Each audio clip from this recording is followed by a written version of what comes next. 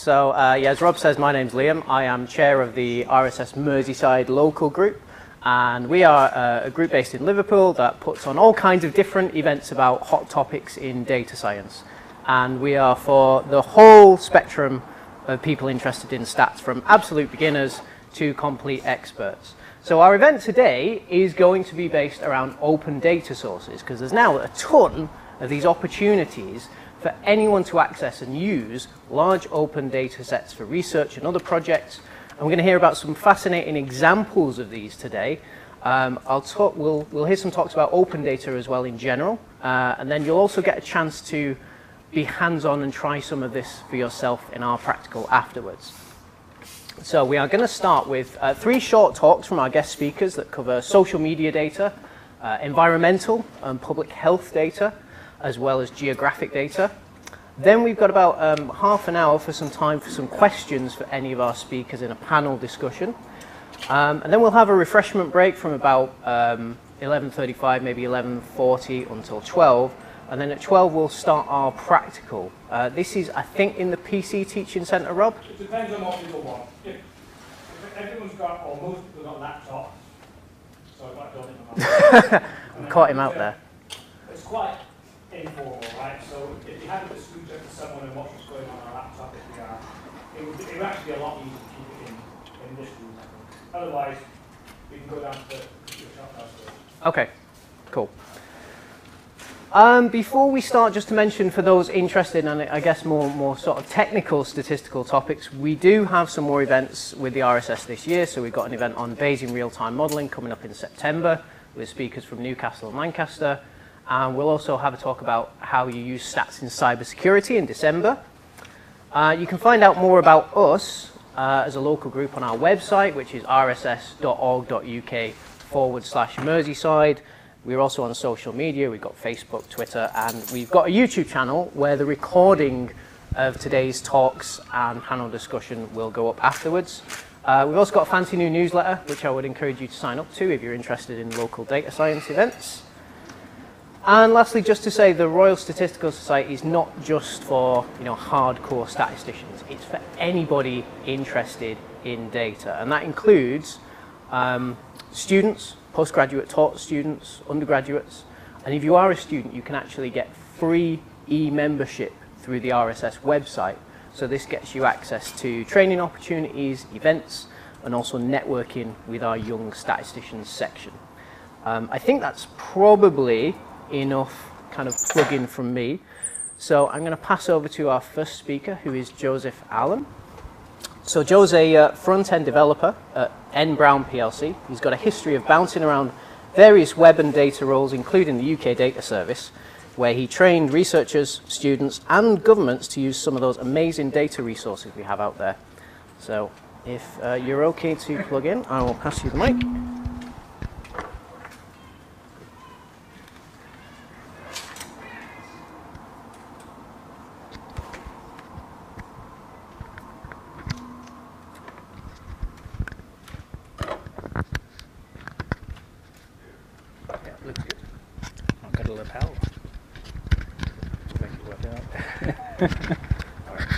I'll pass it over to Joe. Right, can everyone see that? Bigger, smaller? All good? It's going to be very big then. Okay, I guess before I get into it, I'll send this notebook to Liam later just so you can see all this. I have made tiny URLs, so if anyone is desperate to look at any of this stuff now, you can. So this notebook is available here, tiny URL, UKDS Twitter demo. There is an interactive binder link. So if you want to run the code and you don't have anything that runs the notebook, that'll let it run in your browser. So you can play it on your phone if you really want to follow along. This will be sort of a 20-minute code demo that is extracted from a 90-minute, 2-hour talk that I've done that's available there. And the data source is also in the same repository. It uses something called Twark, which I've, again, spent many hours talking about over the last year. That's the way I recommend collecting Twitter data, and since most of you are probably academics, you do actually have access to the academic tier. So for free, you can scrape like 10 million tweets from any time in the last sort of 15 years. So that's the recommendation now. It changes all the time because they've not really figured out archive search for Twitter yet. But that's the good stuff. Introduction. Thanks, Liam. That was pretty good. I don't think I can do much better than that, but I'm Joseph Allen. If you follow me on Twitter at josephAllen1234, that's probably the best way to ask me any questions. If you want to follow me there and message me in 6 months and ask how I actually did some of this stuff, that's totally fine.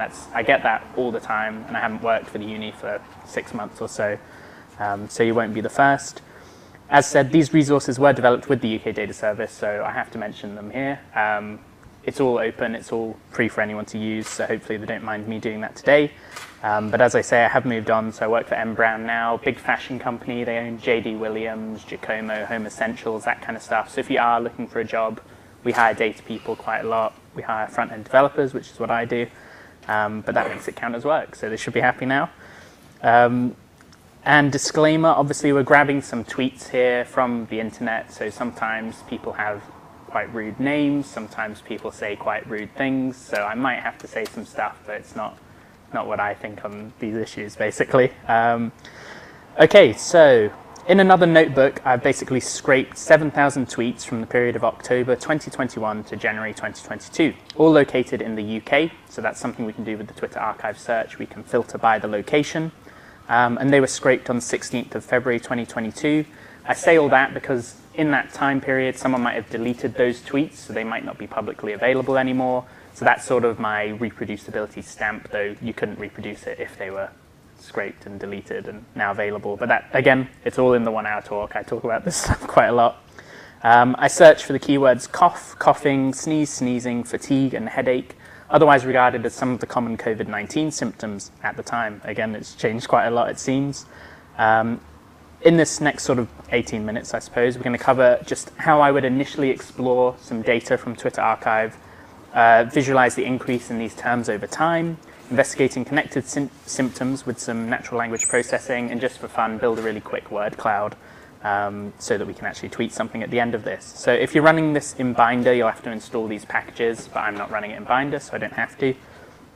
So import all the packages we need. We've got pandas, that's our data manipulation library, lets us merge data sets, import CSVs, that kind of stuff. NumPy lets us do some sort of array manipulation things, but we won't be dealing with any of that today. We just need it. Matplotlib is just our plotting library, and then Seaborn is our much nicer plotting library that lets us get some nicer colors, nicer plots, stuff like that. You can ignore all this. That's just how I make those graphs really big. These are how I make it look like it's UK Data Service branded colors. A nice snippet if you want to steal it. And in case that scraping that I would have done earlier didn't work, the data set that I'm using is also available in this GitHub repo. So if you can't get access, you can play with these 7 months anyway. Okay, so let's start reading stuff in. Oh no, I didn't run it. That scared the heck out of me. Right, so I always run data head just to inspect the first sort of 5 rows. It's looking like there's just a load of stuff that doesn't really mean anything right now, but we've got the IDs of the tweet. So something cool we can do with these is go to any tweet that already exists. So here's a tweet I did ages ago about this exact talk. And if you can see in the URL, it might be too small up on that big screen, but there's a big number there. So that's your tweet ID. And if you paste that tweet ID there, then Twitter will redirect us to the correct tweet, even though it said it was my status. So we can see here, many things make me sneeze, some natural. Apparently it's one of the new symptoms. That's me doomed. So it sounds like we've got some content about COVID, thankfully, in our first tweet. Also has the word sneeze, which is good because that's what I was searching for. So that's a way to sort of visually inspect these if you're not too sure. We've got about 80 columns here, so it's not really trivial to inspect them. We can see some scientific notation is being forced in there because those tweet IDs are so big. So it's a bit useless at this point, but that's how we can sort of interrogate it ourselves. We also have a user who is called, I think, Mark Coughlin. And this is one of the things I talk about quite a lot, is that it feels quite like a breach of privacy to just talk about this man, and he doesn't know that he's in my talk. And ironically, it does have the word cough in it as well. But this is another quirk, is that if you search for a word like vegan, you can find a lot of tweets from users that are called, like Vegan James. But the actual content of the tweet won't contain the word veganism, so the search is a little bit more strange than that, sadly. But you could just filter out those users that have those things. But again, you might want vegan James. You might be a big vegan influencer when you're looking for search words. So it's not sort of an easy thing to do, getting these archived tweets, sadly. It's a bit of a mess. I try and reject all like reply threads and stuff like that and just try and get tweets on their own usually. Okay, so we can look at just those first 5 tweets. So I sneeze a lot in general, sometimes for no apparent reason. Is sneezing the difference? Don't remember that being listed as a symptom for COVID. Not that I believe anything they're saying about it. Again, not my opinions. A week, FFS, I had the shivers bad yesterday evening, cold 1 minute, hot the next, bad fatigue, weakness, stiff muscles, it's been loads of fun. So there we have the keyword fatigue, but we're starting to see some other stuff, shivers, weakness, stiff muscles, potentially other symptoms of COVID that aren't necessarily being reported in the mainstream, but seem to correlate with these symptoms that we're seeing. Definitely over 40, had all those side effects since yesterday morning, working from home, didn't have the strength to lift my arms, arguably that's fatigue, joints aching, again another symptom, full body shivers, which we've seen literally in the tweet before, and a horrific headache. And she's reckoned she's coming to the end of it, she's been coughing for a few days, I've done a test, it was negative, never say never, haha. So I always recommend running the info function just to see what we've got. This is probably the best place to look at all those columns we can see we've got geolocation data, information about the author. I believe we can even get in here if it's a sensitive tweet, which will sort of give you a filter if you do want to get rid of anything political, racist, sexist, homophobic, all that good stuff that Twitter sadly shows us en masse. I also always run describe, though in this Twitter data it's not that useful because there's not enough mathematical information really. But here we can see, the mean number of followers each of these tweets about COVID symptoms has, the mean number of likes it has, which is 6, but as we can see, heavily weighted by the person who got almost 9,000 likes on one tweet. And the highest retweets, similar pattern, those 3 lower quartiles have no retweets at all, but somebody is getting 300 retweets for something, which we'll see later. At this point, I've realized that's too many columns. We can't really do anything reasonable with these 80 columns at the time. We don't have a research question. I'm just sort of exploring this data and trying to have a bit of fun. So I'm going to reduce it down to just the tweet ID, when the tweet was created, the text that makes up that tweet, author ID, when it was created, the username, the location, how many followers they have, the full name of where they are, and the like and retweet count. So that's pretty much everything you need to sort of analyze the text, but you could do geographic distribution of those tweets. You could see, the impact of somebody's tweeting and whether other people engage with it. So that's quite a nice start point. And now at least I can actually inspect the head and actually get some meaning out of it. So I've got the start of the text. I can see that word sneeze, it's all looking good, sneezing. I've got the IDs if I want to inspect them. I've got the usernames if for whatever reason I find a COVID influencer, I could track them down through their sort of representation in this column. I also get the location. I'm not going to go into it too much, but location sucks on Twitter. It's so hard to get actual, reputable location sources. You can search for near London, for example, but would you expect there are people who live in London, the tweets coming from London, the people who are from London? So you kind of get a mix of these. It's not very nice, and it's really hard to verify as well, because you can't just go check all those. Well, you can check all the geotags that they have, but also most people don't tag their tweets. About 2% of people still have geotagging enabled on tweets, so that introduces a huge bias in Twitter datasets anyway. Okay, next up, have COVID symptoms grown? So I have included the sort of official COVID data so that we can visualize it over this. So we've got, it's dated now, but a couple of months ago, this is what the COVID cases were looking like, smoothed and unsmoothed. And hopefully, well, I don't know if I should use hopefully, but we would think that coughs and coughing related tweets would probably rise and fall with this. And that's what I've got here. So these are the number of tweets containing all those COVID symptoms. I might just take one zoom out. Oh. That's probably too small. That'll do. So we can see some overlap. There's a slight surge at the start, a very exaggerated surge when everybody was complaining about COVID, and unsurprisingly, that's when everyone had COVID. So it kind of makes sense. A little bit weird though, why is it so enhanced and quite a small sample size? We've only got about 100 tweets a day from the UK here. So it's not really enough to correlate them And there's also the question of, is it actually a correlation, or does more people having COVID just make more people paranoid enough to signal on Twitter that they might have COVID and that you should be concerned about them? Doesn't really tell us that, sadly, but that's a hunch. So this little snippet here will just reduce the words cough and coughing to has cough as a Boolean that we can visualize. Same for sneeze and sneezing, just to roll them together, and fatigue and headache. And then we can see here which one sort of shows up the most, and most of those tweets contain coughing. It's a bit of a sort of bit misdirectional because obviously we search for these key terms, so there's not really much to find from these, but it just shows sort of how many people are talking about fatigue, how many people are talking about coughing out of those 7,000. I can log out some tweets about coughing just to confirm that.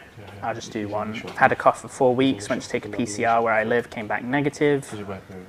Has sneeze. I sneeze a lot in general, sometimes for no apparent reason. Arguably has nothing to do with COVID, but we don't have that context from the tweet. For fatigue, it's been terrible, mate. Fever, shaking, fatigue, swelling under the armpit, heart pounding. Was quite scary at one point, mate. Starting to feel a bit better now. So again, loads of symptoms I wasn't even looking for, but these are coming up really reliably. And last of all, headache, pressure headache. I suffer from pressure headaches for ages. Got to the point where I was waking up with a headache, going to sleep with a headache, got really depressed, tried an over-the-counter Sudafed tablets from my chemist, took a day or so, but it worked.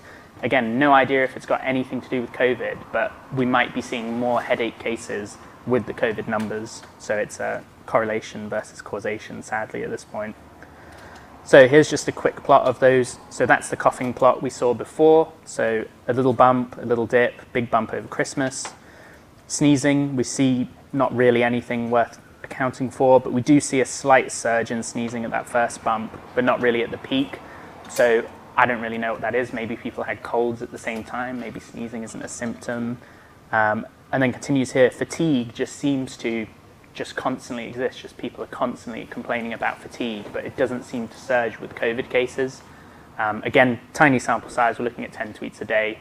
But that does maybe suggest, is there a long-term fatigue thing happening that's unrelated to people who have COVID right now?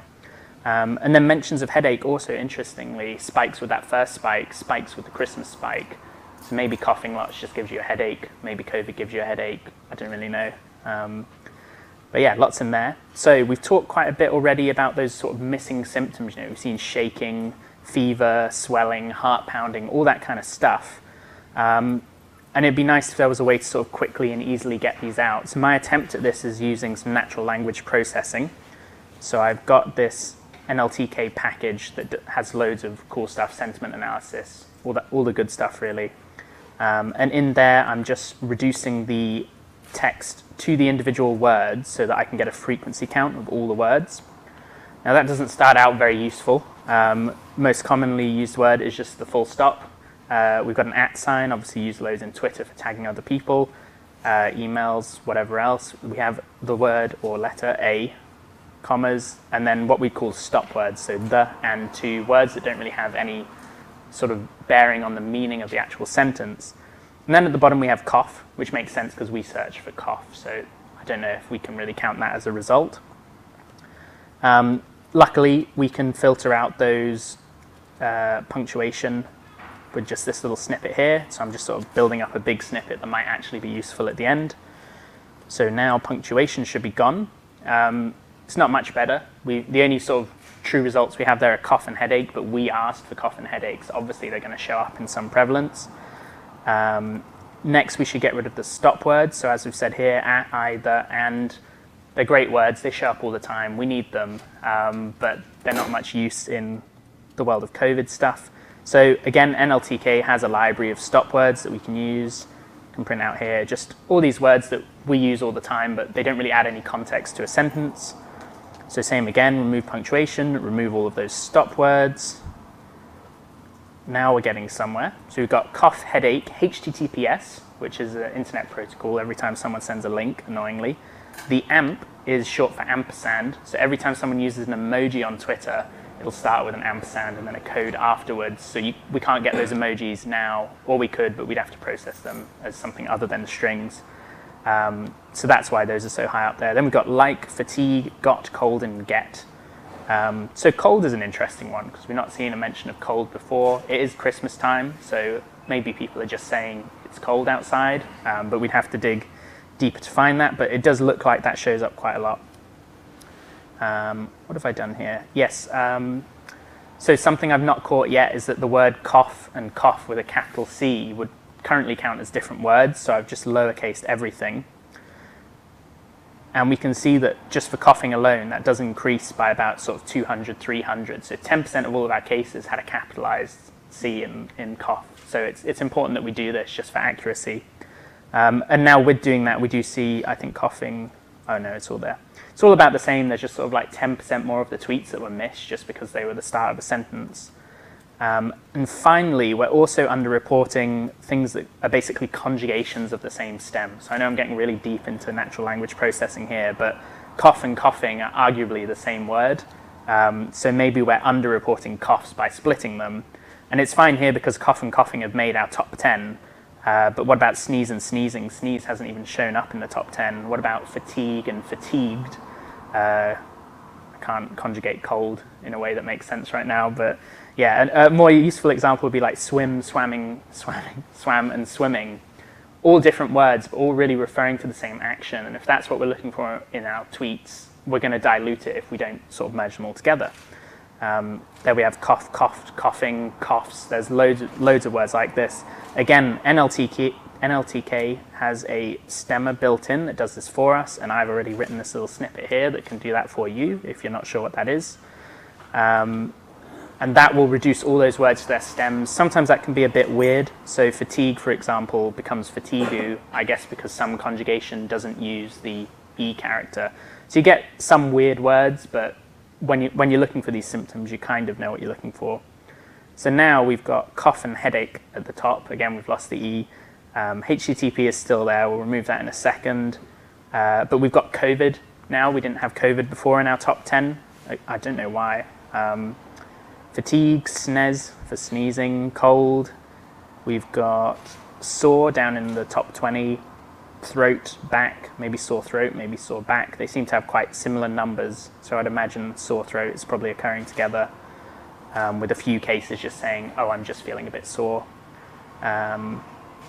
What else have we got? Lots of people sort of saying they're feeling good, better, thanking people. So again, maybe virtue signaling that you have COVID to get some attention. I'm not really sure, but that's a different research project. And then pain as well. So a couple of negative symptoms that are occurring in the top 50 there, that now that we've sort of hidden all the punctuation, lowercase stuff, tidied it up a bit, are sort of falling out quite naturally, I'd say. As I said, HTTP and AMP are in there, so you can just remove them. I can also, oh yes, okay. So I've done a plot just to see those sort of visual, how many of them there are, the frequencies. And obviously cough and headache are just extremely overrepresented because I search for cough and headache.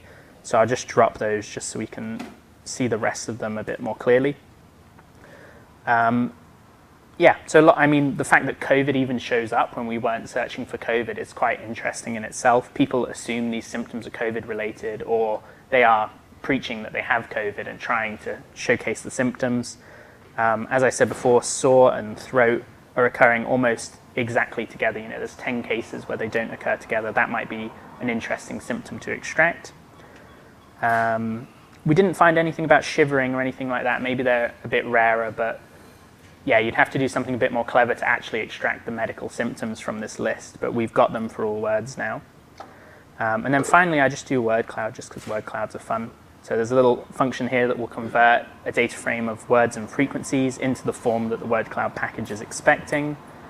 And there we go, we've got a word cloud now. If you didn't like the bar plot, here's some true data visualization now. So enjoy the get, day, feel, and other smaller words that don't mean anything. Not very good though, I can't tweet that out at the end of the talk. People will be like, it doesn't make any sense.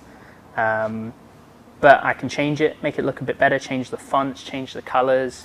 Still not really very good. This is where you add in the mask. And now, oh, now it looks like a virus. So that's something that I can actually tweet, and everyone's going to love that tweet, even though it's got the same stuff in it. And then very quickly, just to wrap up, we'll find that most liked tweet and see who is skewing all our stats with their tweet. Oh no, it's deleted. Oh no, it's good, it's good. Someone in my group chat just said the only variant I'll be getting this weekend is the drinking beer variant. Main symptoms are drinking beer, then headache the next day. Lol quality. 8,000 likes. Do you know how many likes my COVID picture got? The word cloud? 0. Nobody likes that stuff. I wish I did this tweet.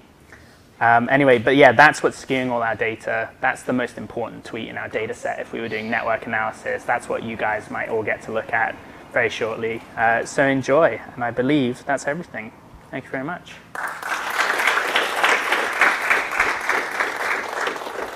That was brilliant. Thanks very much, Joe. Yeah. Did you say this notebook is available somewhere? Yes, it's all. I can send it to you afterwards if you want to tease it out. if- It's on the UK Data Service. Cool. Yeah, if you could, that would be great, because maybe a few people might actually want to have a look at Yeah. that during the practical session. Yeah, sure. Yeah. I won't be about. I can't stick around for the panel, sadly. So if you've got any questions, tweet them at me or send them to Liam, and I'll write them all down. And I'll answer them. Awesome. Yeah, thanks. Let's thank Joe once again. So our next speaker is Dr. Josh Longbottom. Hold on while I pull up the bio. So Josh is a postdoctoral researcher at the the Liverpool School of Tropical Medicine. So his work involves predicting mosquito distribution and abundance in Tanzania to inform models of Rift Valley fever virus risk. And during his PhD in epidemiology, he focused on geostatistical models towards eliminating human African trypanosomiasis. You can tell I used to be an infectious disease biologist. I'm going to pass over to Josh. Great. Thank you. Thanks for having me. Originally, my PI, Dr. Jennifer Lord, was invited to talk, but unfortunately, she's busy today. So I'm taking her place, basically. So I'm going to be more hands-off than Joseph's talk, but it's kind of complementary. It can be a description of what we can do when we've got this data or some geographical data. So my talk's just going to go through a couple of brief slides on each of these things. So something I've termed the open pipeline. I'll let you know what vector-borne diseases are so that you've got a bit of context for the rest of the talk. I'll introduce some very brief ecological concepts, again, which will inform the data that goes into some of the models. Talk through the modeling process very briefly, and then talk about where you can get some of this open data from. So with regards to modeling infectious diseases, especially vector-borne ones, I kind of split this pipeline into data, model and process, and then kind of outputs and output dissemination. So for vector-borne models, we'd want some data on the vector itself, the disease, and then what are termed covariates, so variables which might explain the distribution of these factors. Then all this data is going to go into a geospatial model, which again is going to be constructed in open source software. I'm an R user, not a Python user. I know that's probably blasphemy to say here, but the whole process can be implemented in a range of different software. Again, this is more kind of an overview of the process and the methods, not necessarily the implementation.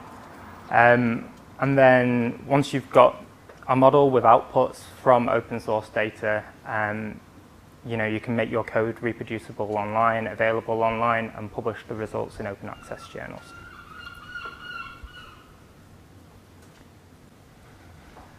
So what is a vector in the context of vector-borne diseases? So it's a living organism that transmits an infectious agent. So that could be a parasite, a virus, bacteria, from an animal or a human to another animal or human. So some examples here would be kind of mosquitoes, ticks, flies.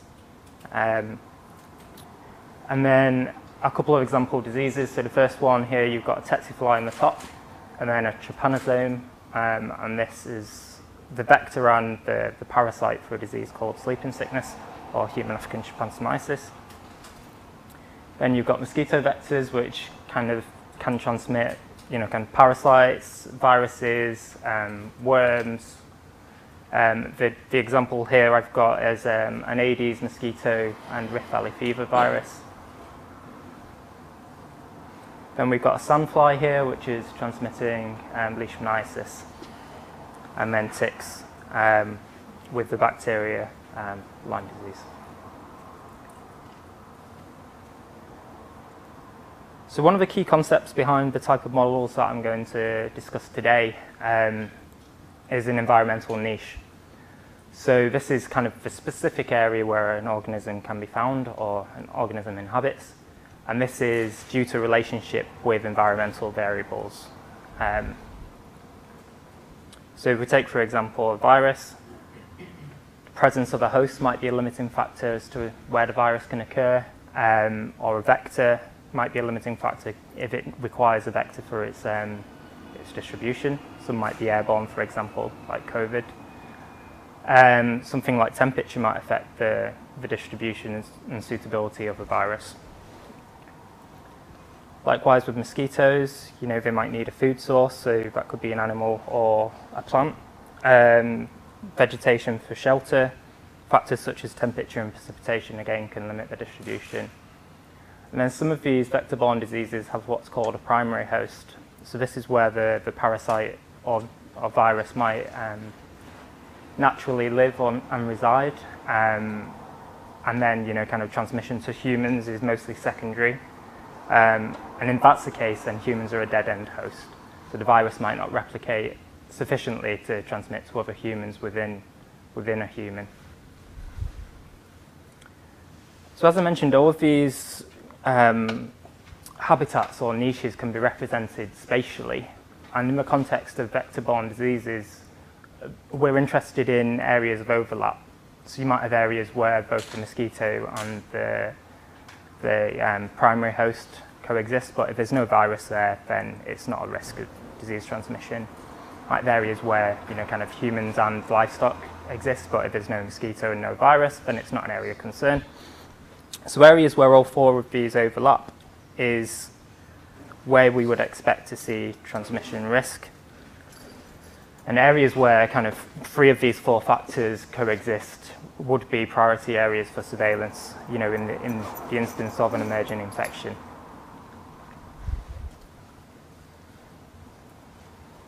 So now I'm going to talk a little bit about the models and the data that goes into the models, and that'll set us up nicely for the discussion about open data.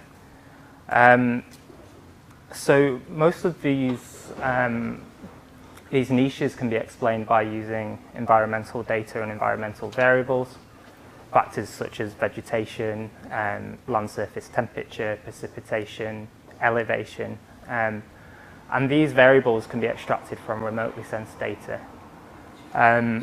So what this term means is there's satellites in orbit which are sensing, so absorbing information, in this case light reflection from the Earth's surface remotely. And they do this through different sensors. And the sensors on the satellites can capture light at different wavelengths, but the most common bands or most common wavelengths of light which are captured on satellites are the red, green, blue and near-infrared bands. And these bands can be combined to represent true characteristics of the Earth's surface, or can be used to generate additional metrics which are useful for inclusion in an infectious disease model. So the type of sensor on the satellite affects both the wavelength of light that it can absorb and the spatial resolution that they can absorb data at.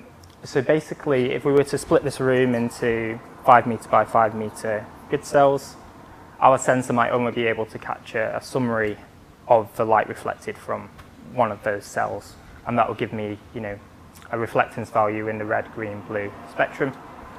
And then this data can be represented on a grid, and that's how it appears here in these images. Basically, each pixel is a different combination of red, green, blue, and near-infrared values. So this remotely sensed data can then be used to provide information regarding the environmental conditions at the sites in which we observe an infection. So if we have, kind of geographic data on where disease has occurred, we can kind of combine that with some remotely sensed data. So, for example, elevation, land surface temperature, distance to rivers, vegetation, and then extract that data into our data set. So that will give us basically a data frame which would include each of the sites, which might have a geographic ID, and then each of the environmental covariates observed at that location. And then we use that within the geospatial model to look at correlations between occurrence sites and potential locations of infection. So I'm just going to very briefly talk about one type of model that we use. So these are species distribution models, and they're numerical tools which look at correlations within data. They don't look at kind of spatial correlation in that sense. You know, kind of looking at spatial random fields, for example. These are purely looking at the environmental data as a whole without that geographic attribute, and looking at correlations. So, you know, if the temperature was 32 degrees in one site, what other sites are of the same temperature? Are those potential locations which might be suitable for disease transmission, for example? So the most common species distribution model that I use within my work is a model called boosted regression tree. So these are a machine learning tool, commonly applied for species distribution modeling, and they aim to classify the environmental data that's gone into the model and produce a probability of suitability, which ranges from 0 to 1. And as I mentioned before, they operate in environmental space, so it doesn't matter how close these disease occurrence sites are. It's more about the underlying ecological data that's gone into the model. So there are geographic models which look at spatial fields and spatial correlation, and this one is, you know, explicit of that. It doesn't factor that in. So yeah, these are informed by presence and absence data. So I might have environmental covariates from presence locations, so sites where we've observed the disease, and then other covariates from sites where we know that the disease isn't present. So we might have tested and found that there's no infection at that specific location. And yet these can be implemented within R, and I presume also within Python. So this particular algorithm, modeling approach combines two algorithms. You've got regression or classification trees, where you kind of start with one characteristic and split at different nodes and different values based on others. And then boosting, which is just basically running a lot of simple classification trees and combining them to produce a metric of agreement across all your different submodels. So I talked a lot about the covariates of the environmental data that goes into the model, and kind of the suitability for this talk and this group is that quite a lot of this data is open, and as I mentioned before, it can be obtained from satellites and remotely sensed. So the most efficient way of obtaining some of this satellite imagery is through Google Earth Engine, which is free to access, so it's open source. They do have commercial packages where you can do more processing and, you know, kind of have priority on some of the servers that they use. But generally, it's open source. It interacts with a range of different satellite products. So there's hundreds of commercial and non-commercial satellites orbiting the Earth at the moment, each collecting remotely sensed data. Most of these are commissioned by governmental agencies, and as it's publicly funded, that data is made publicly available. And Google Earth Engine just provides basically an interface for sourcing all of these different types of data. And then any processing that you do is done on the cloud, and so it's not done on your machine. There's no need to download the data beforehand in its raw form. It's computationally fast, and all of the functions and help files are well documented. So I interact with Google Earth Engine using their web platform, but they also have a Python package that you can install. So yeah, they kind of amalgamate different sources of satellite imagery. So, you know, there's one called Landsat here, which is quite a common source of imagery. Sentinel, MODIS, which was a NASA program, and there's different benefits of choosing different satellite imagery sources. So one is that spatial resolution that the data is collected at, so the gridded cells. If I wanted higher accuracy in my disease predictions, I might want to use covariates which are at a higher spatial resolution. But there's also something called the temporal resolution, so how frequently the satellite orbits the Earth. Some of these satellites orbit daily, so I can have environmental data which correlates directly with my occurrence data, or some of them could be, you know, weekly or monthly. So I'm just going to show briefly the online platform for Google Earth. Oh. And an example script that I've got here. As I say, it's not going to be as hands-on as Joseph's talk, but oh, and you can't even see it. Sorry, 1 second.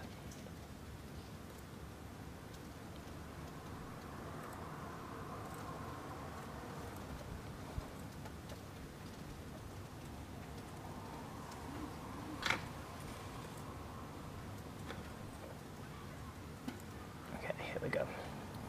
I'll just try and make this a little bit bigger. So this is the Google Earth Engine online platform. You have a section on the left where you store all your scripts. Documents, this is basically all the help information, so the different types of functions that you can use within Google Earth. You know, kind of, you can query those within this document section. And then assets, this is any spatial data types that you've uploaded to Google Earth Engine to use within your processing. So what I'm going to demonstrate today is just how easy it is to obtain some remotely sensed data through Google Earth Engine. As I mentioned before, this is all processed remotely on the cloud, so it doesn't use any of my bandwidth and doesn't use any of my memory or processing on my machine. So here I'm going to just download some satellite imagery for the whole globe between the time periods of January 2019 and December 2019. So here I just specify start and end date. And then I can specify my area of interest, so where I want to get the data for, using either bounding box, so rectangle with, you know, kind of coordinates for each of the 4 corners, or I can upload a shapefile to this site, which is basically a polygon of the area of interest. And then using this function, which is ee.imageCollection, I can specify which satellite I want to grab the data for.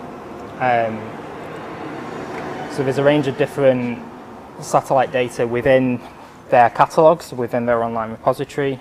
And say I wanted to grab data on vegetation, I would just search here and it would list all the data sets which are publicly available and detailing, you know, kind of vegetation. References here to MODIS, we'll have some for Landsat again. But in this particular example, I'm going to use the MODIS satellite to get some on-surface temperature data. So I just click on the data set I'm interested in, and it will provide here the particular reference ID that I will need within my script. I'm going to filter it to just contain the imagery between my start and end dates, and then to select the particular band that I'm interested in here, which is the daytime temperature. I'm going to do the same again for vegetation. So this is a normalized difference vegetation index. Again, I've just copied in the correct ID for that particular satellite, and the band that I'm interested in, which is NDVI. And then there's different metrics of kind of combining the data across the time period that I'm interested in. So the MODIS data, I believe, is collected every 16 days, so I have quite a lot of different scenes. And if I wanted to generate one static surface across the year, I could just generate a mean, for example, or a median. The land surface temperature data is in Fahrenheit, so this is just a little bit of code to convert to Celsius. And again, I'm then generating a mean across all the time periods. And then I'm going to plot the data so we can see it below. So I'll just run this script, and it will just show you how quickly Google can process this data.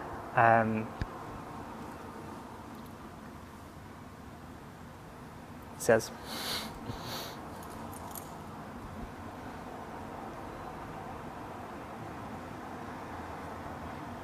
Okay, cool. So that's taken maybe 30 seconds to consolidate a year's worth of spatial data for the whole globe. Oh, and it's done it twice because I clicked run twice. So here I can visualize my data within the platform itself. So the top surface is the land surface temperature, red are hotter areas, blue are colder. I can query this data visually at this point. And then also within my code, I've specified to create an object to export to Google Drive. And then those tasks just appear here. And then if I was to click run, it would generate a file which would save directly to my Google Drive. So that's one way of obtaining this remotely sensed data. You could interact with each of these data sources separately, pre-download all of the raw data files, do your own processing, but you could just imagine how much data that is, and how much space and time that takes. So that is just kind of a brief overview of how I might get some of the environmental covariates for modeling a disease. But the other data required is information on disease occurrence, or the vector occurrence in the instance of vector-borne diseases. So I'm just going to flag some open sources here. I won't go into too much detail about them, but there's a site called GBIF, which has information on the occurrence of a range of different species globally. And this covers plants, insects, anything we could think of. So I'm just going to search for a common mosquito. Oh, and that's not shown again. Sorry.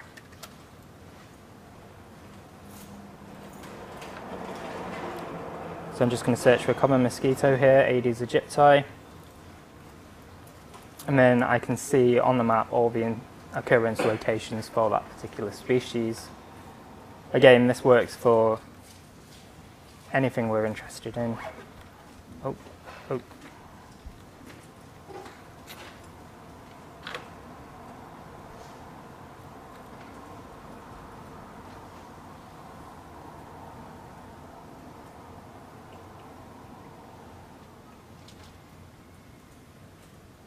If I knew what the Latin name for oak tree was, it would be a lot easier. But basically, you can search by common and nomenclature names to find occurrence records.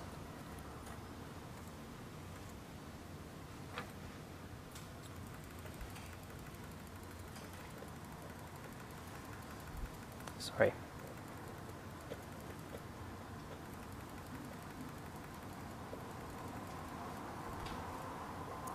Then there's one which is specifically for vectors, and this is called vector-base. The data which goes into vector-base is from genomic analysis, where people collected samples and then done genetic sequencing, so you know that the ID on that species is correct and up to date. GBIF is more citizen science data, so anyone could upload information to that about a species occurrence.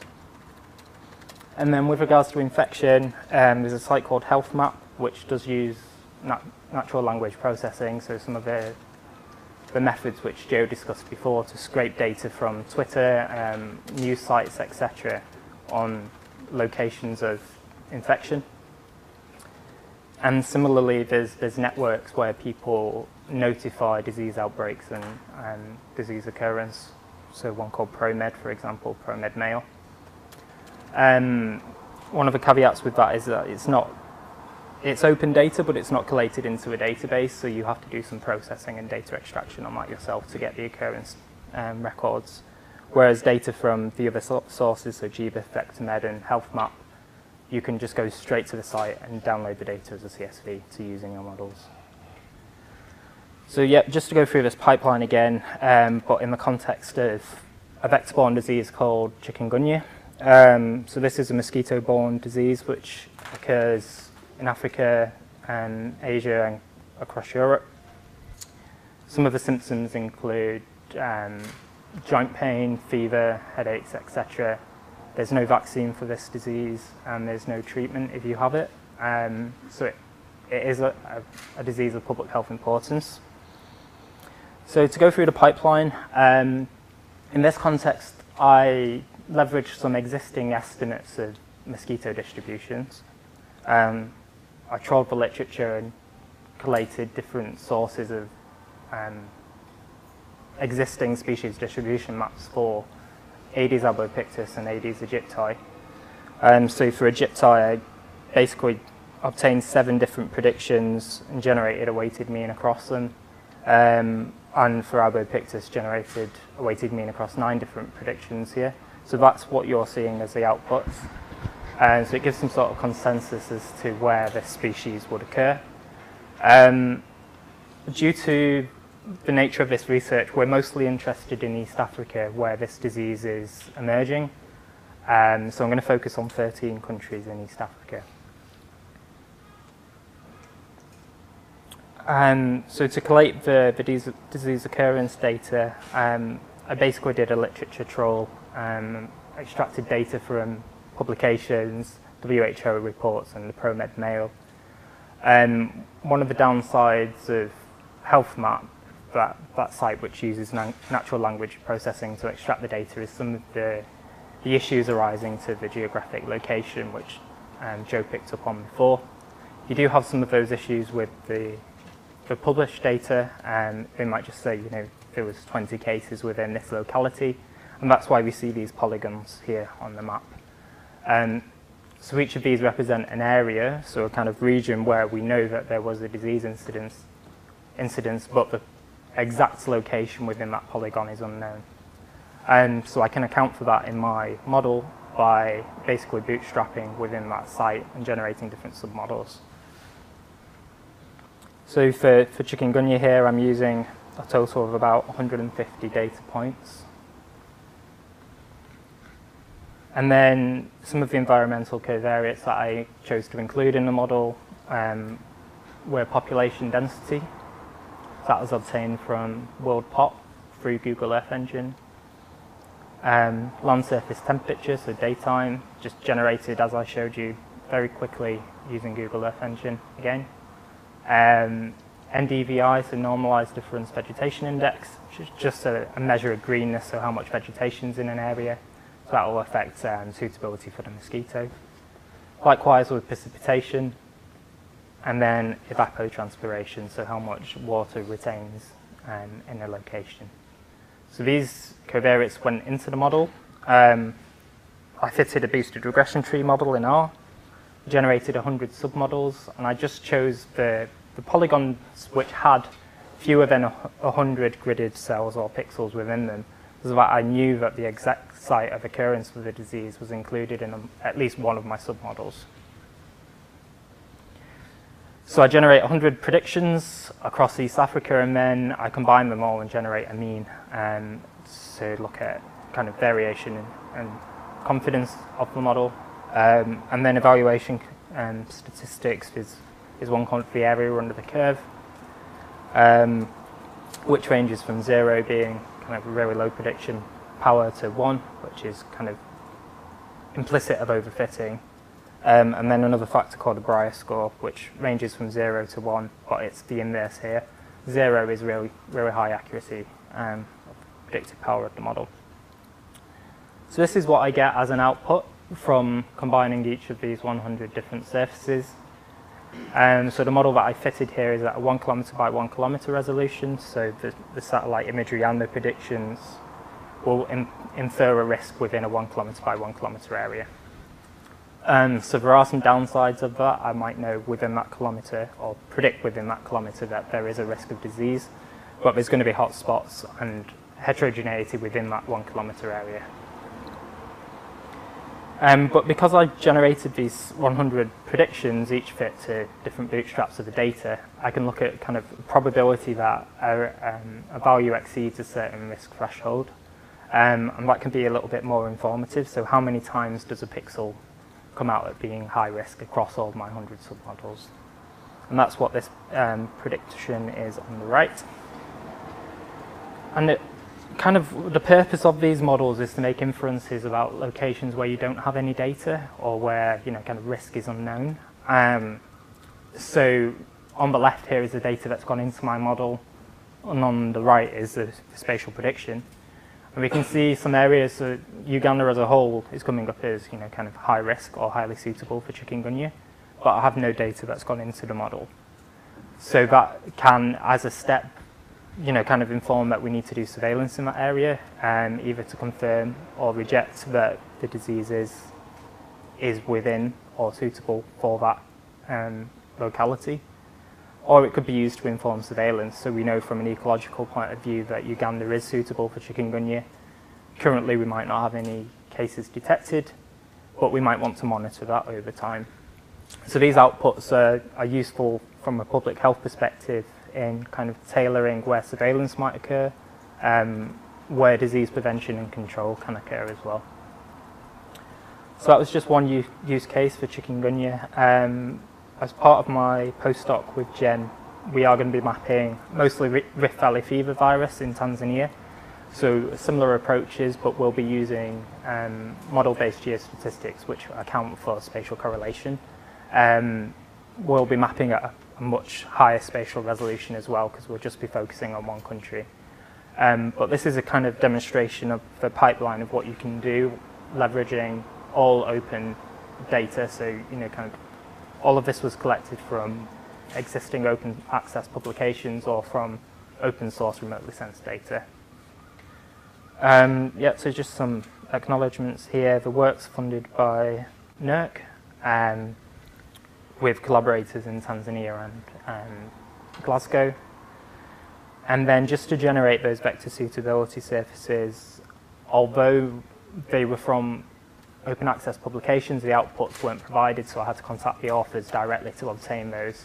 So just an acknowledgement here that some of the authors have provided those outputs to be used. And then, my apologies on behalf of Jen, being unable to be here today. But yeah, she's kind of pioneered and led the focus of this work being in East Africa and on emerging infections. Yep, so that's all I've got, but happy to take questions when we do the panel. I'm sorry for overrunning a little bit.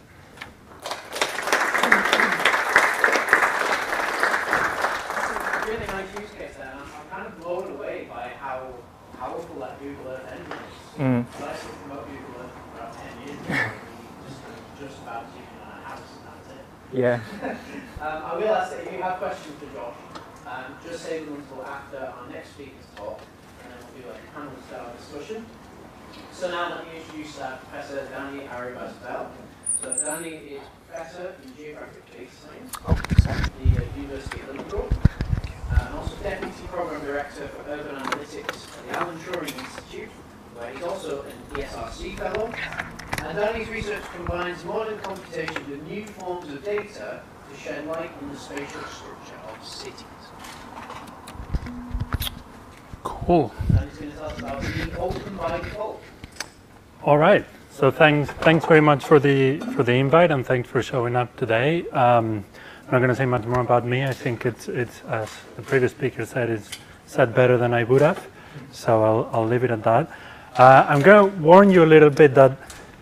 I'm going to warn you, I'm going to warn you fully that it's going to be a little bit of a shift of gears in what I'm going to talk about, or at least I'm going to abstract away. And sadly, there's no code that's going to be shown on my slides. And what I'm going to try to convey to you in the next, hopefully, 20 minutes is some of the ideas behind trying to be this notion of open by default. What do we mean by open? you know, there's a lot of talk of open, and depending on which venues you go, there's more talk than walk, and there's others where there's actually both. So I'll give you at least, you know, this is my 2 cents, so make of it what you will. And I'll illustrate it with a current project that we're working on, and I should have said this is joint work with Martin Fleischmann, who's also at the lab and the researcher at the Turing project. Oh, and if you want to get the talk slides, I'm trying to walk the talk, so this is also openly available. You can scan the QR code or go to urbangramarai.xyz, and it's all there. And I'll show you that URL later. So this idea of open research, I think, or at least I wanted to start the talk getting everyone to think a little bit what we mean by open. I think sometimes, and definitely if you've been around long enough, you realize that there are some terms that start as really meaningful, and at some point they get almost cannibalized by people who have very different ideas, and at some point they end up meaning, or either they end up meaning everything, which is to say they end up meaning very, very little. So you know, there's really a lot of ways of understanding what open means. There's you open as in a verb, you should open things, let's open up. There's the question, is this really open, or is it open, or it's kind of open, or it's actually open? And the truth is that, I mean, I don't have a core definition. Actually kind of do on the next slide, but that is my opinion, I should say. I don't think there is a common consensus on what it is, but I think it warrants a bit of a critical eye when you're approaching products, or when you're approaching analysis, and when we're approaching projects that claim to be fully open. You know, it might be open, but one of the 5 in the slides, right? And I think it's important because depending on which of those 5, what we can actually do with the openness, what we can get out of the project is very different. So to me, and this is full disclaimer, this is entirely my opinion, so there's no science here, this is entirely my views. Open is about making research transparent, so you can see not only what's at the very end, but how we've got to that very end. It's accessible, so you can take that very end, build on that, as Josh was saying with some of the examples in his work, and it's transferable, which is to say, if I see someone else's project and I would like to do it, I should be able to know what I need to do to reproduce is another big word, but whether reproduce, replicate, or at least being able to run it on your own, it needs to be transferable. So the old saying, it runs on my laptop, what's the problem? That's just not very open, right? And then to be a little controversial with the, you know, so you can come all at me and tell me how wrong I am later in the questions, but at least to wake us all up a bit of a in controversial land, I actually think open data is not necessary, nor is it sufficient for research to be open. I think it's great, and I think if you have the choice, you should. But if we get into this mentality where open research needs open data, and if there's no open data, what's the point? Then I think we're missing a lot of the points that make open research really valuable. And that has to do with the process, which is what I'll talk about in a second. So this project that I'm going to talk about today with Martin Fleischmann, we named it, or from the very, very beginning, we decided to take this approach that I mean, I'm sure someone else invented it before us, but we're loosely calling open by default. And the core of it is that, like happiness, this is really, openness is about the journey, is much more than the destination, which is to say, what's really valuable in open research is making the process of research open, making every step as accessible to everyone who wants to access it as possible, rather than just the very end of the research. To do that, and maybe not every research project needs to or should do this, but in the kind of computational research that we're doing, we found that treating research as or research artifacts, and this, research artifact is a kind of fancy word, but it's a useful one because it can be anything. It can be a talk, it can be a paper, it can be the code that you use for an analysis, it can be a dashboard or a report that you write. All of these are research artifacts. Some of them are output, some of them are not output necessarily. We found it really useful to treat each of these bits, each of these building blocks, as open source software from day one, rather than treating them as something that lives on my laptop and on Martin's laptop for most of the project, and then at the very end we make it open, we put it up on GitHub or any other portal. And the other motto that the other ethos that we've adopted very, very strongly in the project is this idea of course using open source software, but when possible, and it's more often than you would realize, also feeding back and nurturing existing open source infrastructure. And the idea here is that if there's a wheel that that rolls very well, you should not make another one, because it's duplicating work, is wasting time. And there's a really clear incentive and clear temptation when you're running a research project to, you wouldn't see it necessarily as reinventing the wheel, but there is a real temptation to start things from scratch, because it may give the impression that the project is generating more. In fact, it's probably generating less because you're spending more time on things that already exist. So let me give you an example. This is all the theory that I wanted to cover today, or all the ideas that I wanted to discuss. From now on, I'm going to show you, I'm going to walk the talk a little bit on how we've done, or how we've embodied these ideas on an actual project. The project is called the Urban Grammar, and it's based half at Liverpool, half at the Alan Turing Institute in London. And at the core, I mean, this is a 3-year project that takes a good chunk of my time and all of Martin's time. But so there's a lot of things that sort of spin around it. But at the core of the project really is developing a characterization of space or a geographic typology that's based on form and function, and that's designed to understand urban environments or cities. So if you, the keen eye on the previous talk where Josh was showing some of the examples that you can get from Earth Engine, there was a couple that were land use classifications. There's a lot of land use classifications. You can think of this as another land use classification that somehow inverts the focus. Most land use classifications focus on land, which, if you've looked at a map of the Earth, is not a city. This land use classification focuses on where most people live, which is about 3–4% of the land. So we put the focus on urban areas, and we develop a lot more granularity for cities than we do for most of the rest of the land.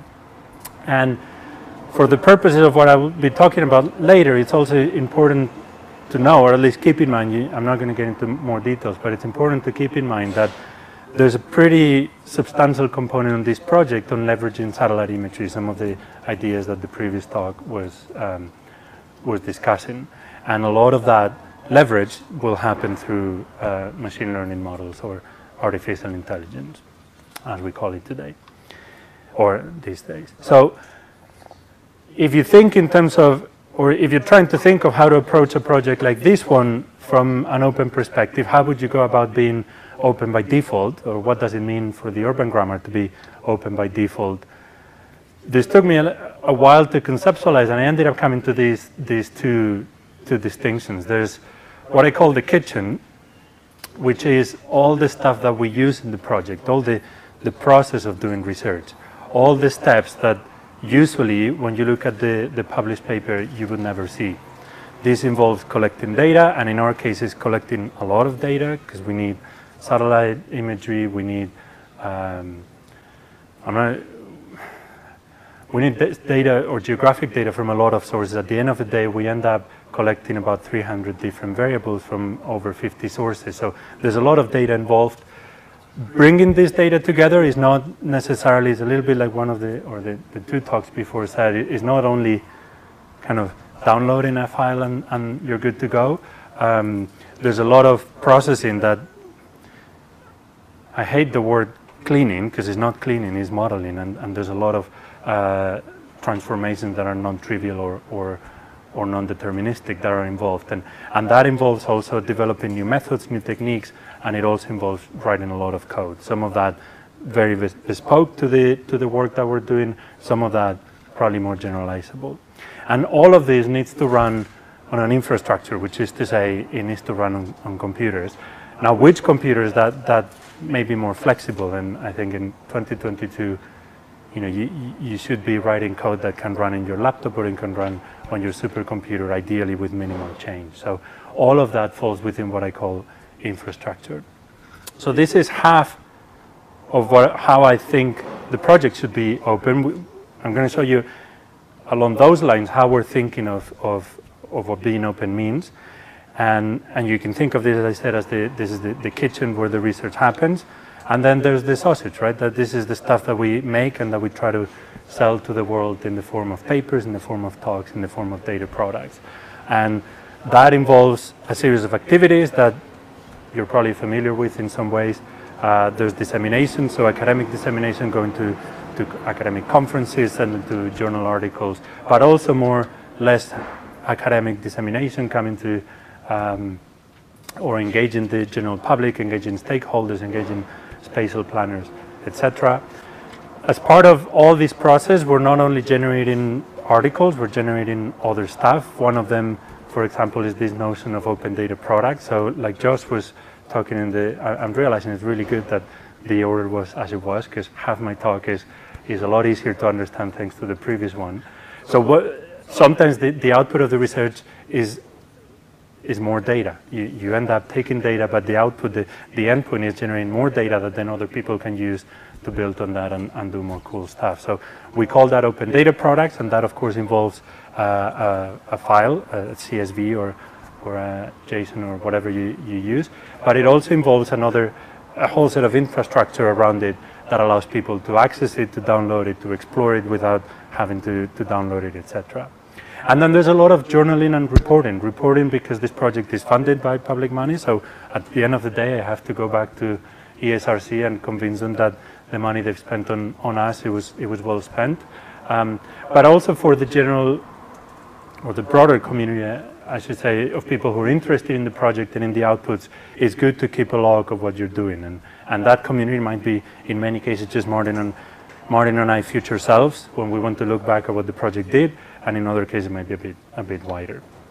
So let me jump in with a couple of examples on how we're conceptualizing this idea of making the kitchen open or making the process of research open.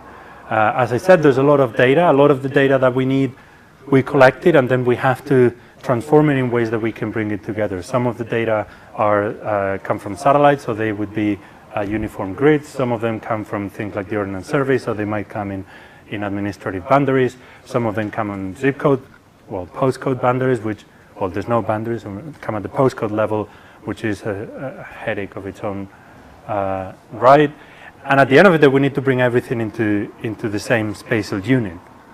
So I'm not going to go one by one how we've done these, because it's probably not the best use, definitely, of your time to listen to. But here are a couple of principles that we've learned after, a little over 2 years of dealing with these.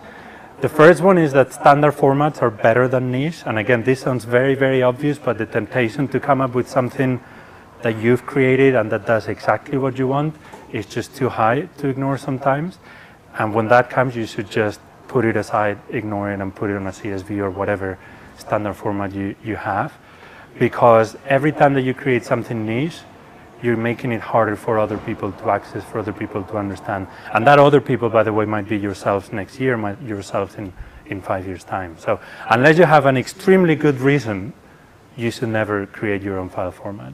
Because it's also a bit of I've realized that it's also a bit of a sort of intellectual arrogance, is kind of thinking that you know better than everyone else who's done the things that you're doing before you. And the truth is that in most cases you don't need it. The second, when it comes to formats, and this again, I'm probably preaching to the right choir here, but open formats are better than proprietary because they're easier to maintain. They usually have better community support, which means that when a company goes bust or decides to abandon its maintenance, you can still use it, and if you want to look back 5 years time, 10 years time, what this project was doing, or 5 months time for that matter, you might find yourself stuck with not being able to open Word file 98 or whatever it is, the proprietary formats that you're going. And the final one is also an extremely opinionated, so this might make some of you cringe if you're big database fans. And I don't think this applies to everything in the world, but it certainly does to a project like this one.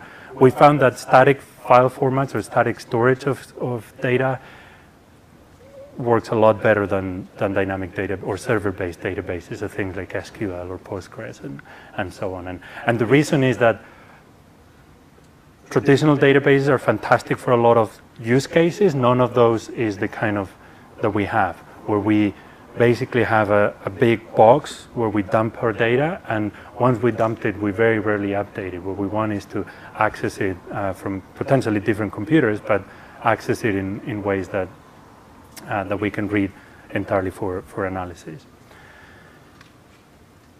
So I mentioned that some of the stuff that we have to do to get to the point where we have that classification of urban form and function that I was talking about this project's about, some of the things that we need to do don't exist. Some of the techniques don't necessarily exist, and some of the models do exist, but there's not ready-to-use tools.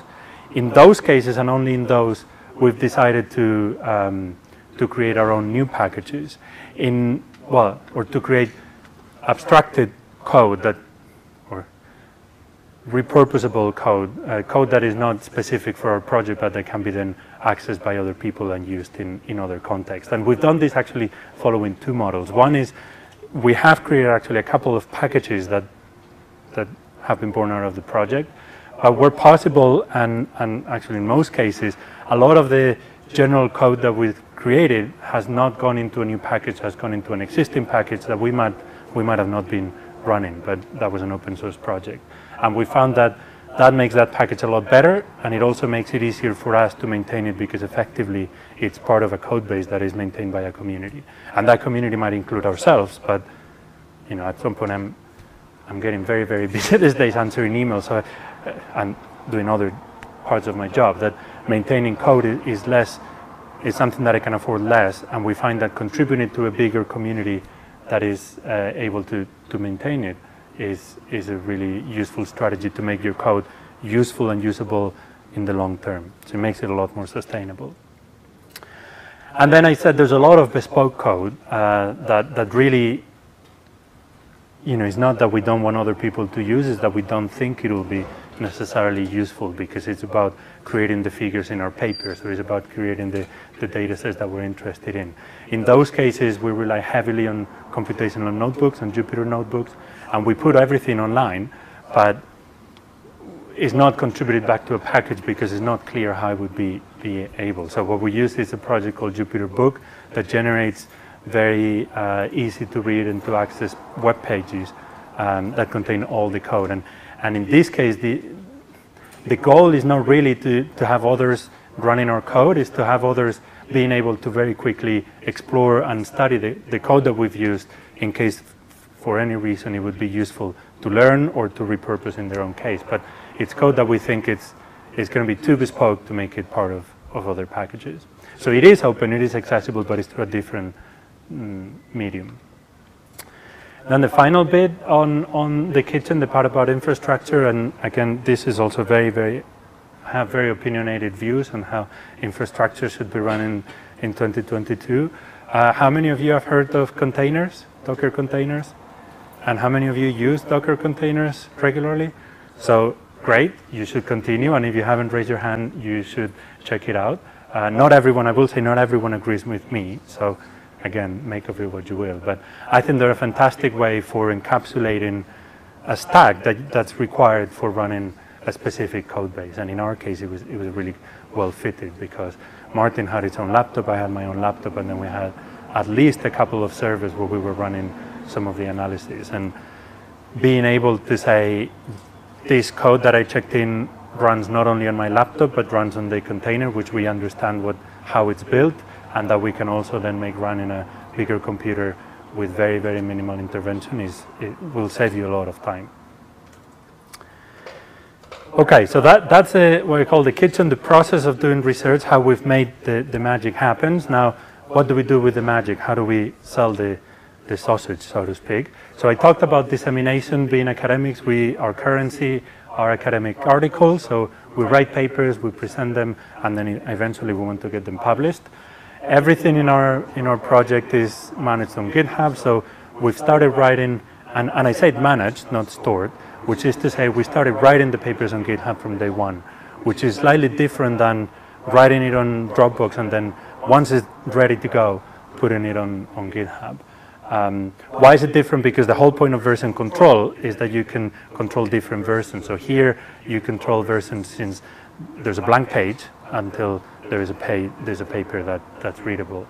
Now, and I will say this is, remember the title of the talk was open by default. It doesn't mean always open or 100% open all the time, right? And in fact, with papers, for example, is a good example where I think it doesn't always have to be open. So the repos started private. We wrote the papers private. We tracked version control. We did all the revisions for the journal on private. And once the paper is accepted, then we flick the repo open and it's accessible. And people can access the whole history, but once it's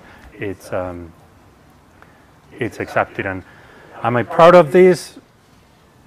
I don't know, but what I know for sure is that you got to play the game that you're in, and you don't always get to choose the game. So the game now is that you do need to get papers published. So the common ground or the middle ground that we found is we'll write the paper in private, and then once it's ready, or once it's accepted, we'll push it out.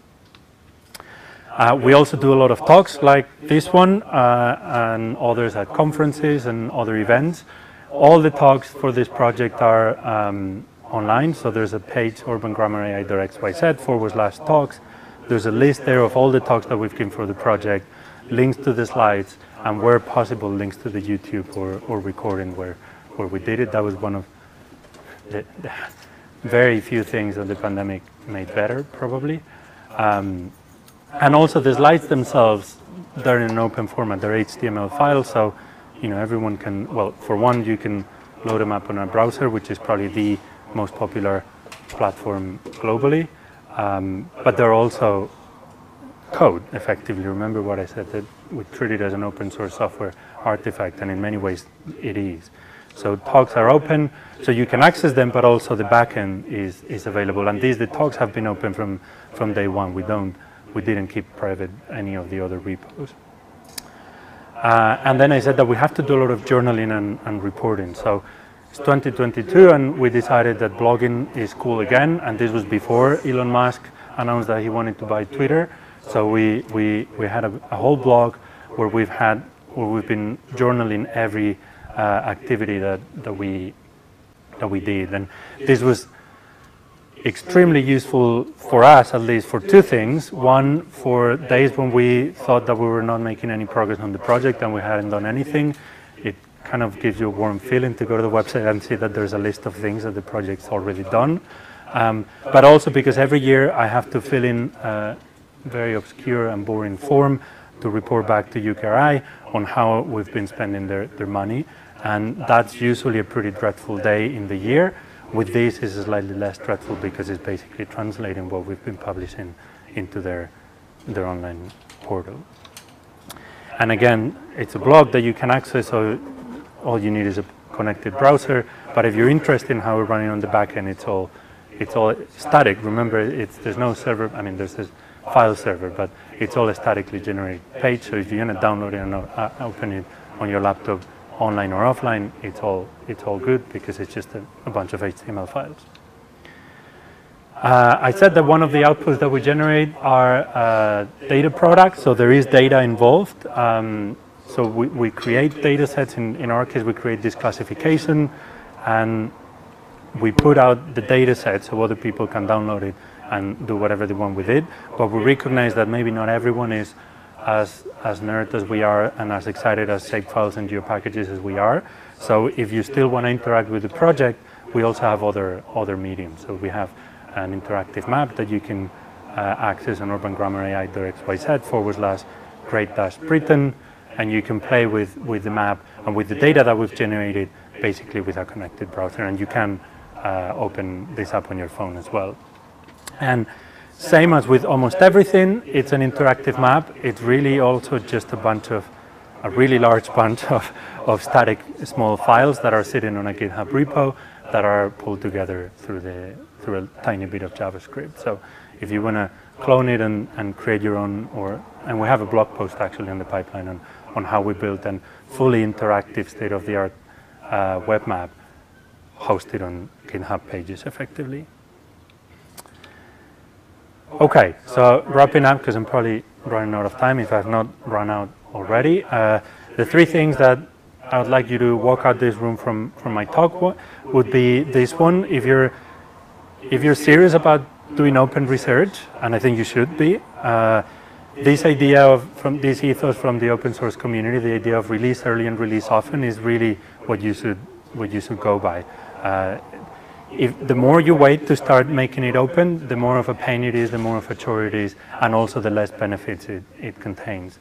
And at the same time, you can also flip it and say, really, making it open, it should be a feature. It's not a bug. It's not a chore. It should be something that makes your project in the long run better, that makes it more reachable by other people, more accessible, transparent, and transferable. And also, you will find that there's a lot of spillovers on these benefits. The idea that whenever you want to check a data set that you created, you don't have to go to the folder and remember whether it was version A, B, or C, or A final or C final.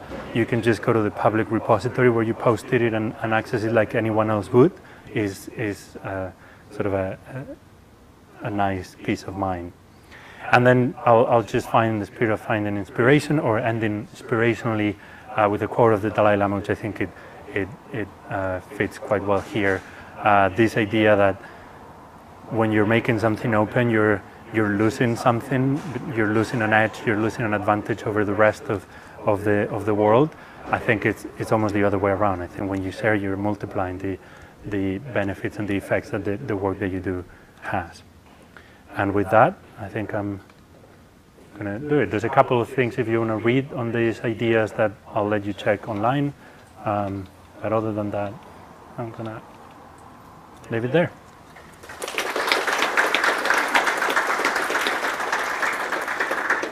There's a lot of principles for us to think about there. Thanks, Danny. So now we'll take about 15 minutes to have some questions for our speakers. So I'll pull some more chairs. We'll have our speakers at the front. Turn it over.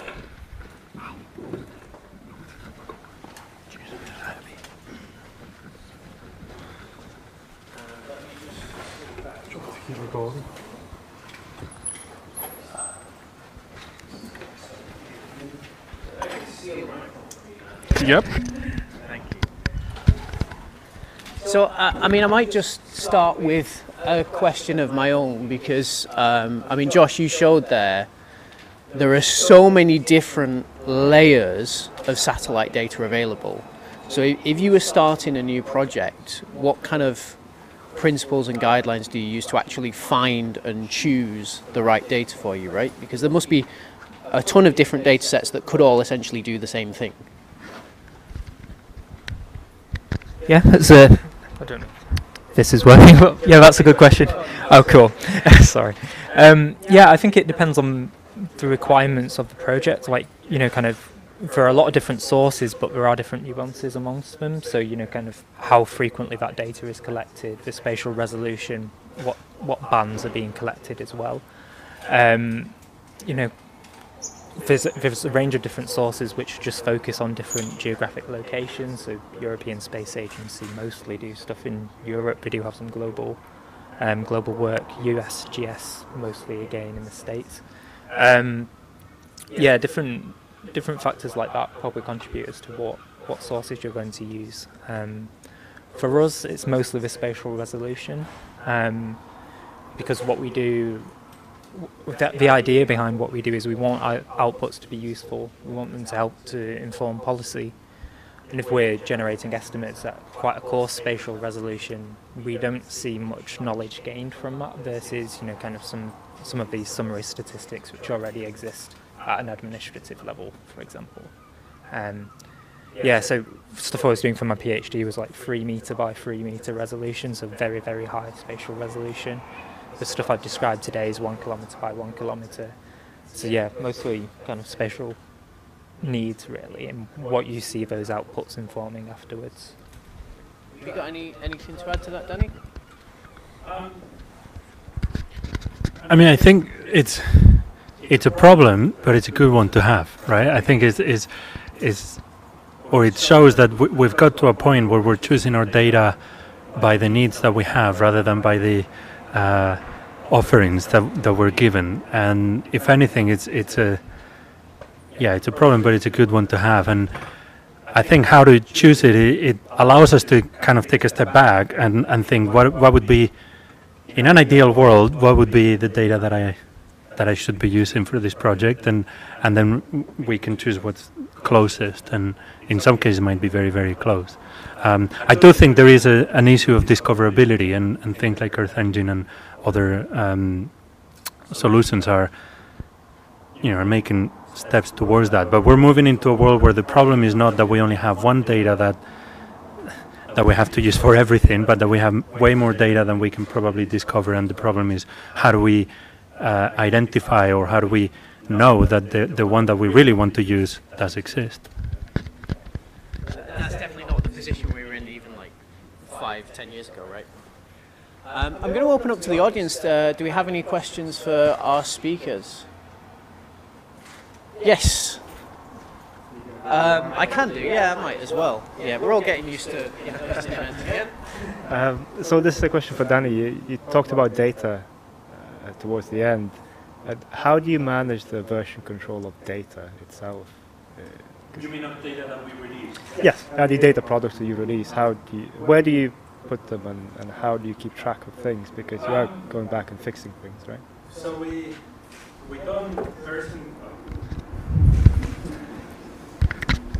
don't version control it like we do code, because it doesn't change as often. Once we get the data product, that's the whole point. That that's the endpoint. That's what we want people to be using and pointing to. But we do have versions, and the same places where we publish the data, we have it on the data sits on Figshare, and then is distributed through something called the Consumer Data Research Center.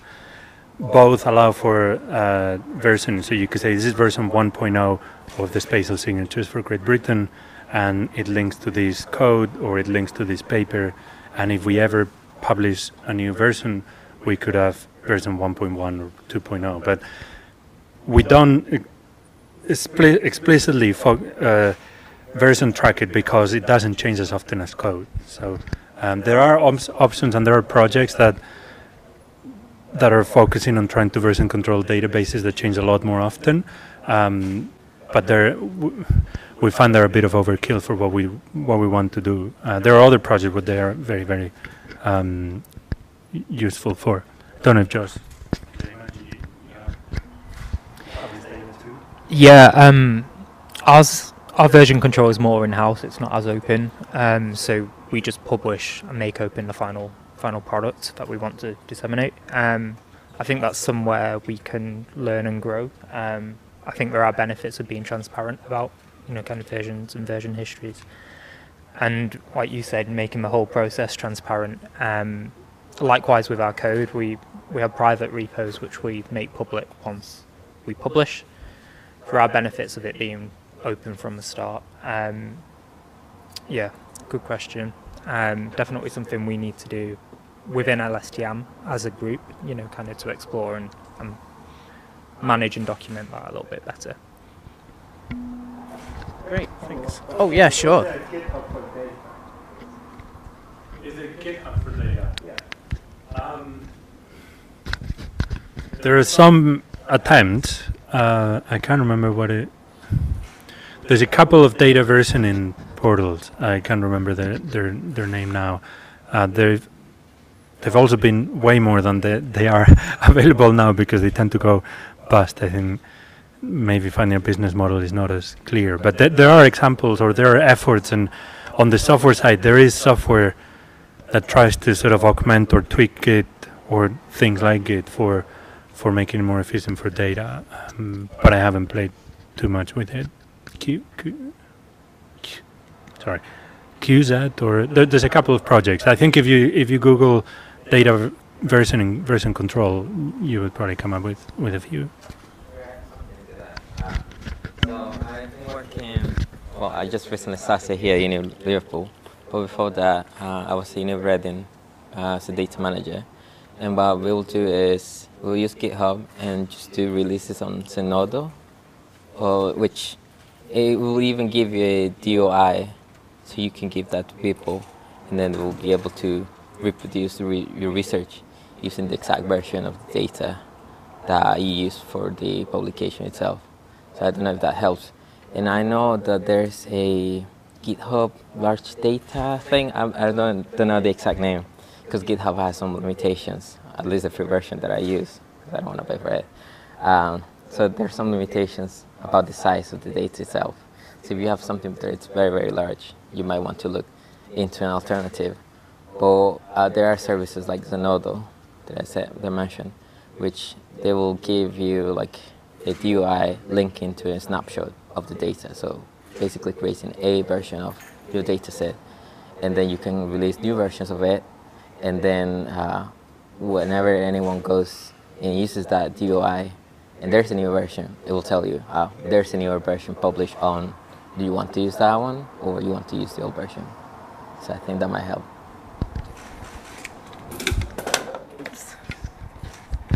Yeah, I think there's a couple of those kind of similar things to Zenodo, like Dryad, and I think Figshare was kind of competing to be one of those big data storage places for research purposes as well. But I don't know how they compare for how easy they are to search, so it's probably worth a check.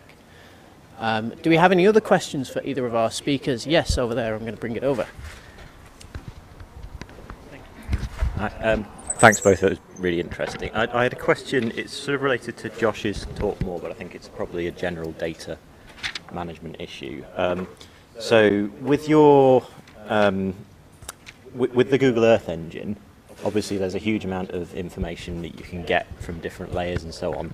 So one thing that was, there's obviously atmospheric data, that could interfere with some of the other data sets, obviously if you can't see through clouds. So is there anything on these databases, or should there be anything on these databases to give you an indication as to how reliable that stuff is? Because you obviously, if you're collecting, say, large spatial data, you can't check every single pixel or anything like that to see if it's been covered by cloud and that sort of thing. So is there anything, because I know that like with genetic stuff, you can sometimes get phenotype improves the likelihood of your heritability from your genotype sort of thing. So is there anything like that for these spatial data sets?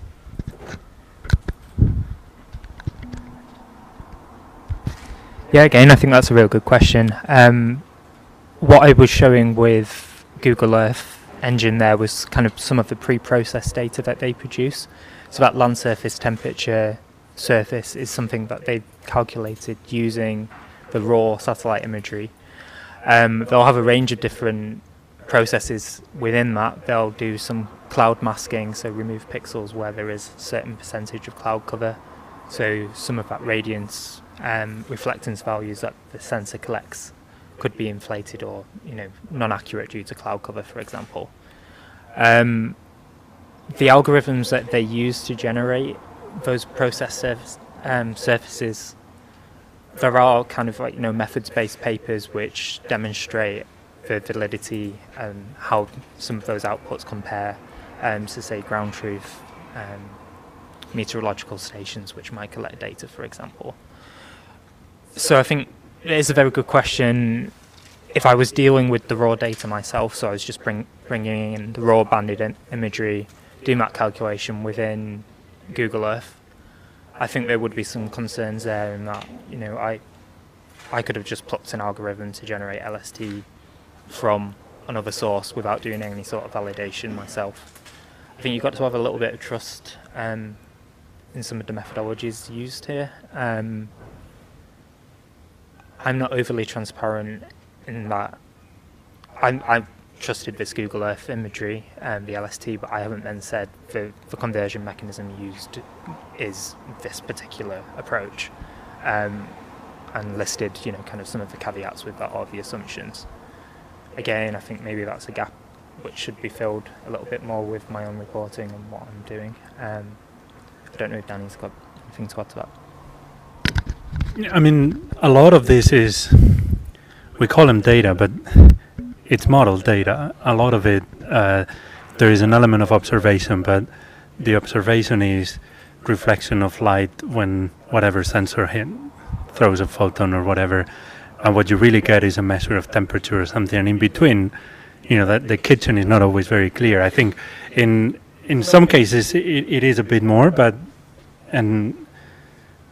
you just have to, as a bit like Josh was saying, have trust, do your due diligence that the data that you're using, for example, the one on Earth Engine, you would imagine there's a large community around it that work with it, validate, and there was something blatantly wrong, it would be fed back and it would be filled.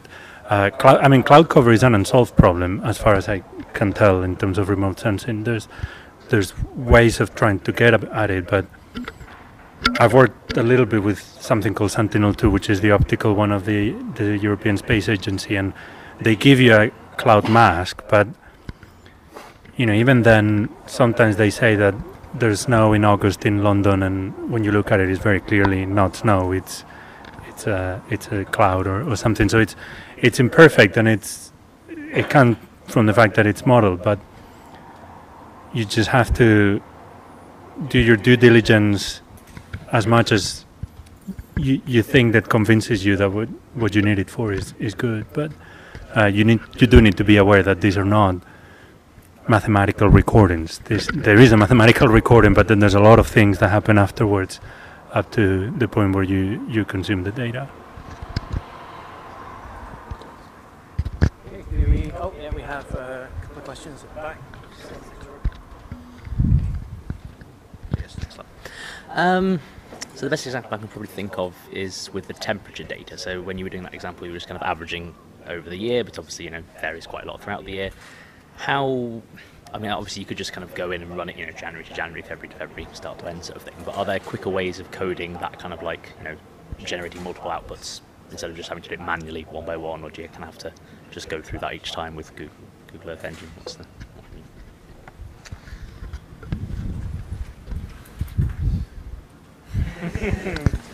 Yeah, so there's ways to loop through, generate, kind of monthly averages. There's existing data sets as well, which have already generated that for us. I think kind of one of the limitations of the work I described here is that I'm looking at just spatial variation, not temporal variation, and that's just due to the amount of data that's out there.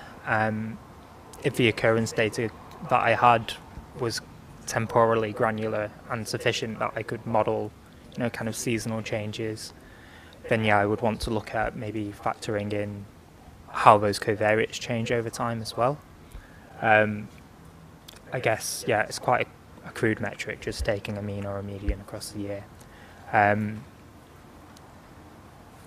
What I could do is like some sort of sensitivity analysis where I include, covariates from different seasons and see how that affects the risk outputs. But yeah, good point.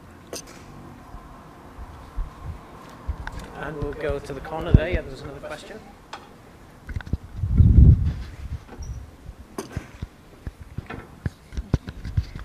Great talks from you both. I just wondered, so I'm a sort of clinical genomics data person, not really anything to do with environment. How would you recommend, or have you done open data with clinical data that's obviously sensitive and can't be released before a certain time point? How would you account for that?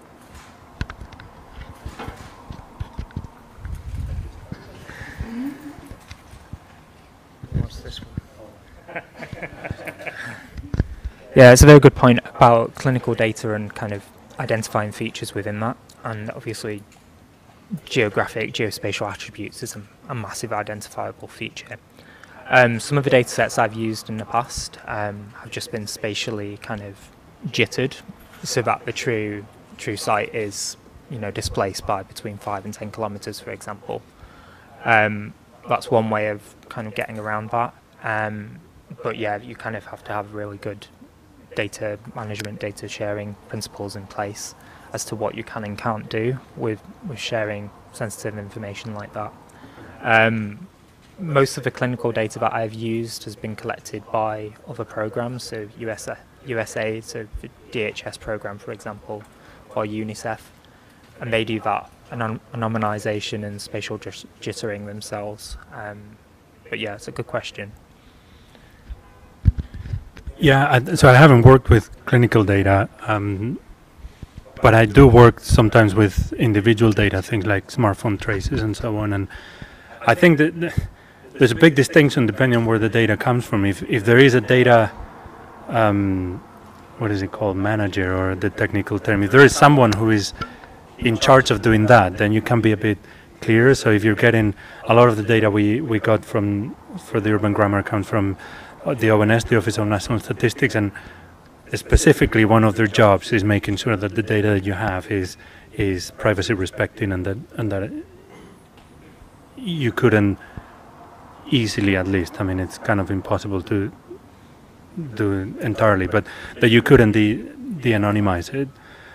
When it doesn't, I think it's with a bit of a mix of institutional context and then your ethical sort of guidelines as a researcher. I think ideally you should really be bound by institutional guidance and infrastructure that says this is what you can do and what you can't. Ironically, when you work with industry data, that's not always the case. So it always ends up being there's an element of your self-discretion of what you can do and can't. And I think that's something that we probably need to start thinking a bit more seriously. And in the same way that we don't question now that people like you should learn to code, which we did question 10 years ago. Maybe now we should start, not questioning that people like you should also learn a little bit of data disclosure control, privacy respecting practices, etc. And I think we're getting there, but it's not entirely there. Yeah, just to add on, as the sensors in these satellites, the performance increases, if spatial resolution increases, there are obviously concerns there about what spatial data is collected remotely, use of drones, for example. Previously anyone could fly a drone and collect spatial information. There was no kind of monitoring of that, no regulation. I think we're getting better and people are becoming more aware that these are issues. And as Danny was saying, maybe within the next 5 years or so, we might see more regulations coming into place as to how to deal with some of this sensitive data. Okay, in the interest of time, I might just ask one very brief last question, which is, let's say if somebody is a beginner programmer and they haven't really engaged with open data before, are there any particular resources or places that are really good for learning these kind of principles and techniques that you could recommend?